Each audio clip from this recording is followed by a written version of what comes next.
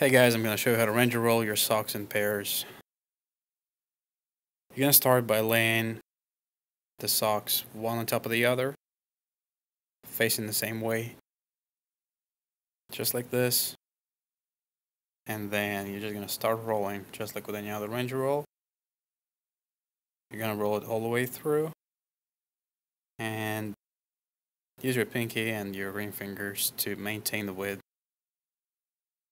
Also, it is very important that you fold the end of the top sock just an inch or two, depending on the size of the sock, over the bottom sock.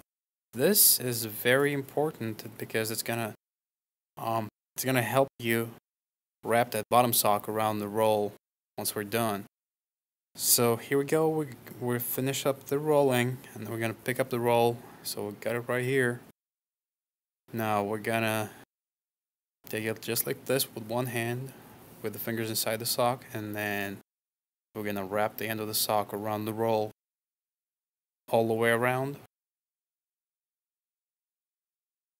and fix it up all nice like.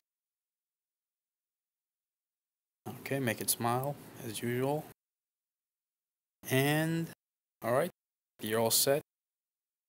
You got your double sock ranger roll. Thank you for watching. Please don't forget to like, share, and comment below. And also please check out my other videos. Thank you.